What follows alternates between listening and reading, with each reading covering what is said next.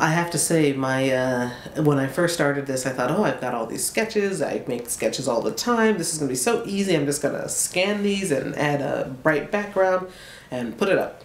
And over time, I feel that some of my drawings ask for more contextualization than others. And some of them I just get an image of a kind of almost a graphic-like or poster-like set of images that I want to add, or layout that I feel will really kind of communicate something. I did one that is not part of the CIIS exhibit, but for I think it was the 1-year anniversary or the 6-month anniversary of We Are the 99%.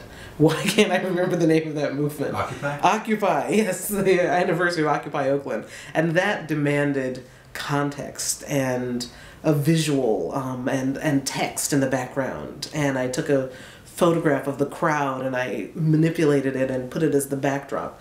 But some of them, there's so much drama and meaning in the actual body or the face that I don't want to upstage it with anything else. And so it's really about a kind of both thematic and aesthetic choices that I use to make those decisions. And it varies from time to time. I mean, I still do the ones that just I scan them in and just do a background.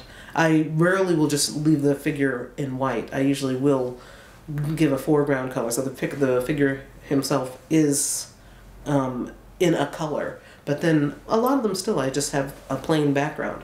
But sometimes to kind of push them up towards the front, or to make you look more at the head or the body or something, I will do something in the background. When I first started doing art, and trying to take it more seriously, I floundered around for a few years, and then I came up with a series called Colored/Men. And I love playing with old names and ideas about black people and then changing new meaning. And so Colored Men, of course, is the kind of obsolete terminology for black men. But then I thought, as people of color, as people who are so richly diverse in color, I'm going to do colored men, quote unquote, and I'm going to use, instead of our array of browns, blue and green and all of these other things to kind of symbolize how rich the color palette is. And so I haven't dropped that sensibility at all. And so I like using as many colors as possible. And so the process, and this is why I'm not going to do 1001 in 1001 days. It's going to take me about 1,200 days to finish this project, and more than almost half of those are going to be in the next 8 months. Is because each character demands something really different from me in terms of the background and the foreground and in terms of the color.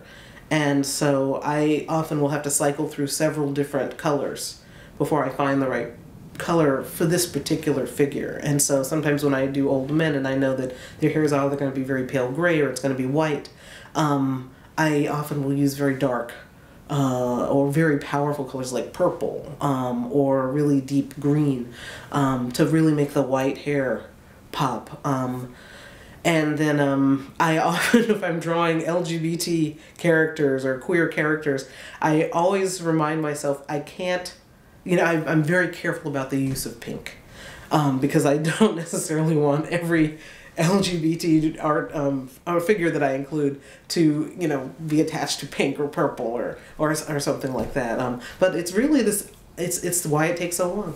Each character requires a different set of colors, and I try a lot of things before I come up with the final drawing. And so I've gone from just one a day. It's just going to take me 15 minutes to. I think the longest one took me 6 hours, and wow, things have changed a lot. It's not what but that's another thing that's great about 1001.